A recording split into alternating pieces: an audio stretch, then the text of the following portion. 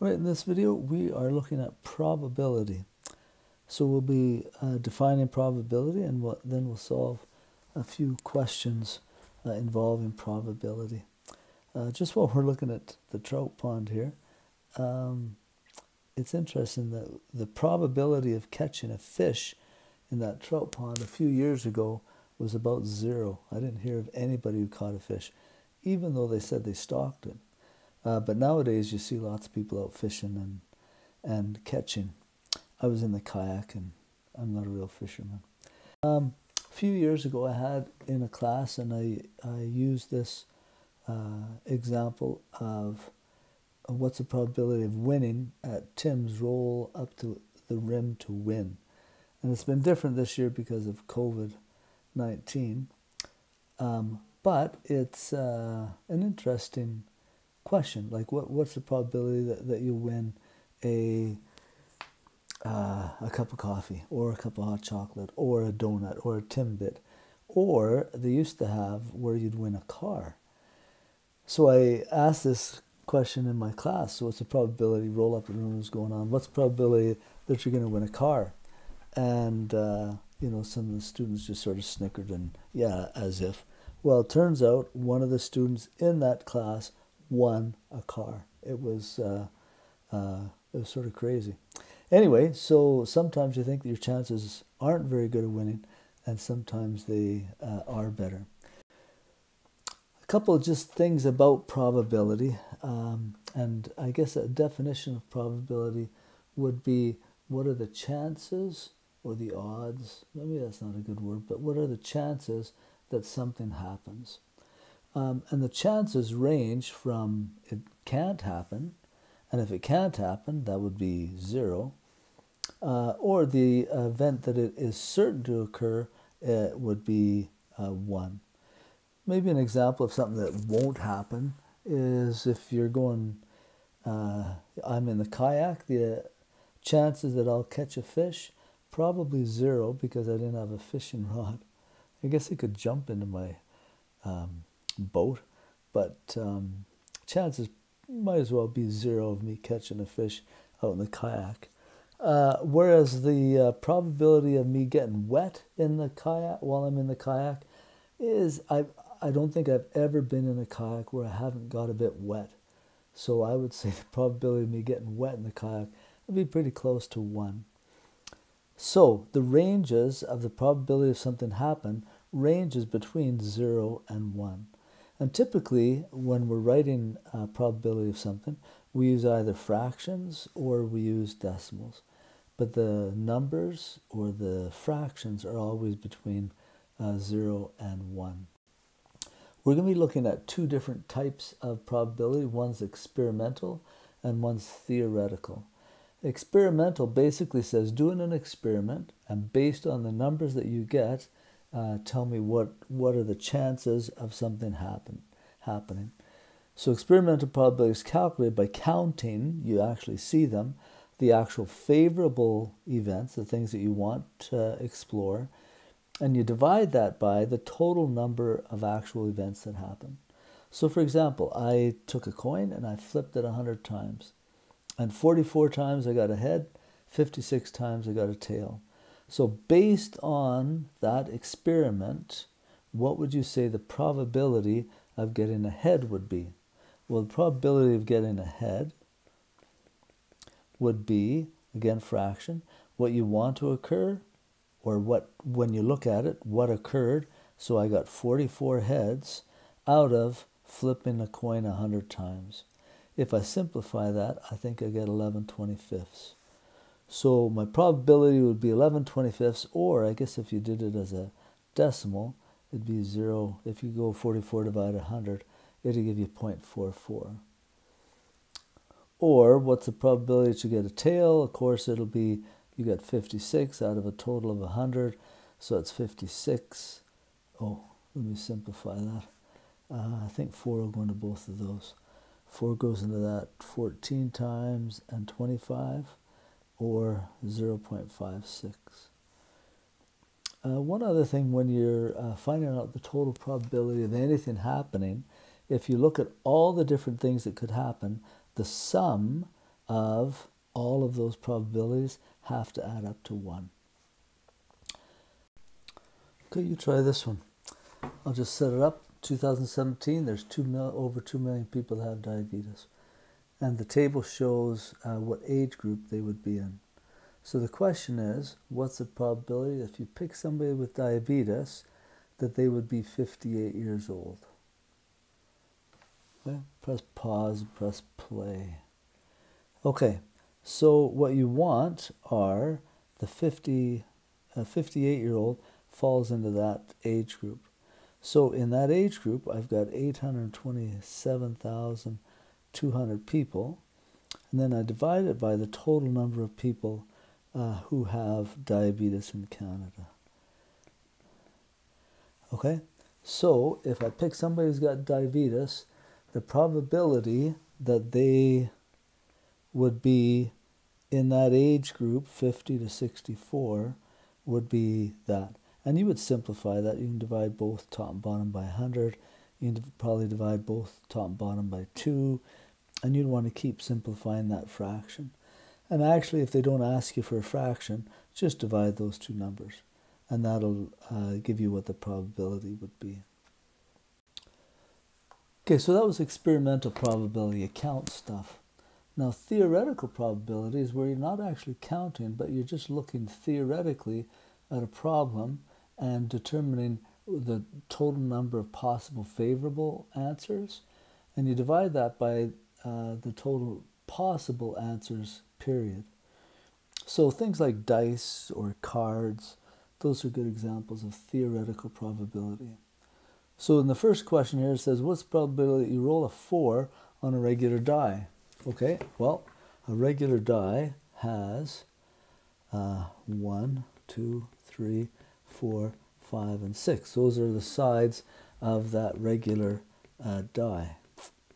Okay, something you've seen die before, but there'd be 6 of them. So how many are favorable? You're wanting to get a 4. And so 4 would be the favorable. So the probability you get a 4 would be, we want to get a 4, so I want to know how many 4s there are.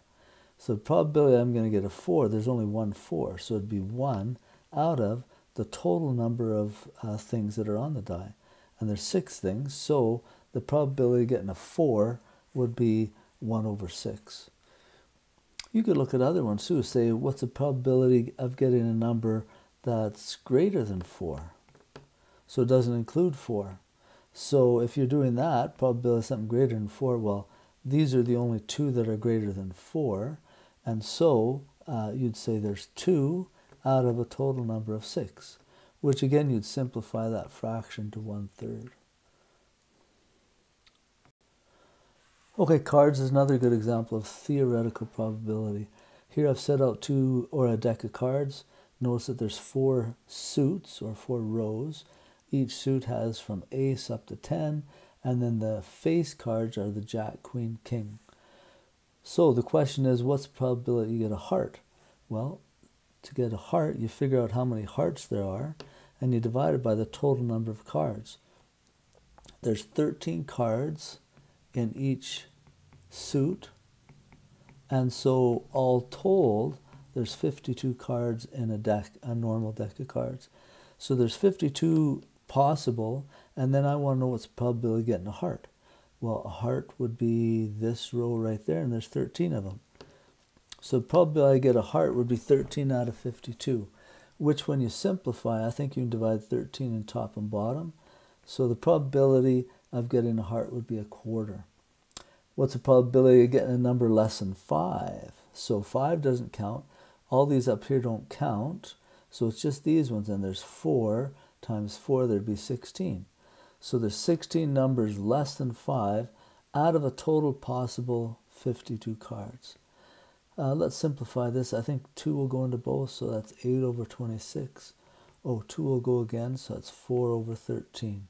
So the probability of rolling a number, or not rolling, but selecting a card from a deck of 52 that's less than 5 is 4 out of 13. Fairly good chance of getting a real small card. Okay, why don't you try some? figure out what's the probability of getting 5 kings, getting a 4, and getting a jack or higher number when you're just picking one. Okay, let's take a look. Looks like there's only 4 kings. So the probability of getting 5 kings, there's no way you can do that. Unless 0 out of 52 or 0 out of anything, there's be a 0 chance of getting 5 kings. Probability of getting a 4. How many 4s are there? They're all right there. There's 4 of them. So it'd be 4 out of 52. Simplified to 1/13. Next question, probability of getting a jack or higher. Jack or higher. So here's jacks or higher. So those. Let's maybe not count ace as higher. Often it is, but let's not say it isn't. I guess I could have said what's a face card. Anyway, so jack or higher. So there would be 3, 6, 9, 12. So there's 12 of them. So 12 jacks or higher out of a total 52. Dividing 4 into each of those, you get 3/13. So 3/13th chance of getting a jack or higher. Now sometimes you can combine probability, and you have to be a little bit careful with this. And this is sort of like the fundamental counting principle, that you figure out one way of doing something, figure out another way if they have to happen together, and then you multiply them. And always on the bottom, it's the total number of ways that something can happen.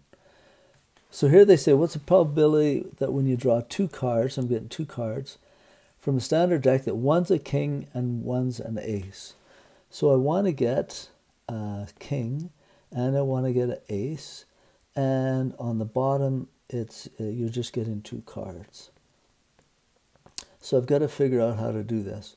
So to get a king and an ace, to figure out the probability of getting both of them, you'd multiply them. Sort of like that fundamental counting principle.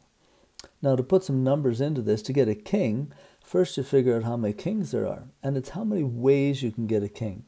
So there's 4 kings, and from those I want to choose one of them. Order doesn't matter. Then multiplied by, for aces, there's 4 aces, and I want to choose one of them. So notice on the top there that I'm going to get 2 cards. Okay, and that's what I'm looking for, is 2 cards there. So 4 choose 1 times 4 choose 1, that'll tell me how many ways I could get a king and an ace. And then on the bottom, I want to figure out the total number of ways of getting 2 cards from a deck. So the deck has 52 cards, and from those I'm choosing 2. Okay, so then you just do that on your calculator and figure out what the fraction would be. Maybe I'll just do that in decimals quick and see what happens.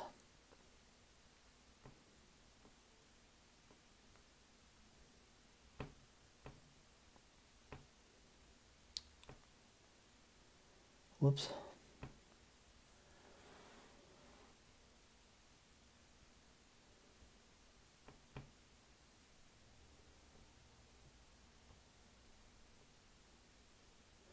Okay, here we go. So 4 choose 1. So I have to get functions, stats, combinations, and I want to go 4 choose 1. That comes out to 4. Okay, so let me write that down. So on the top I'd have 4 times 4, because they're both 4 choose 1. And on the bottom I have 52 choose 2. So let's get that back.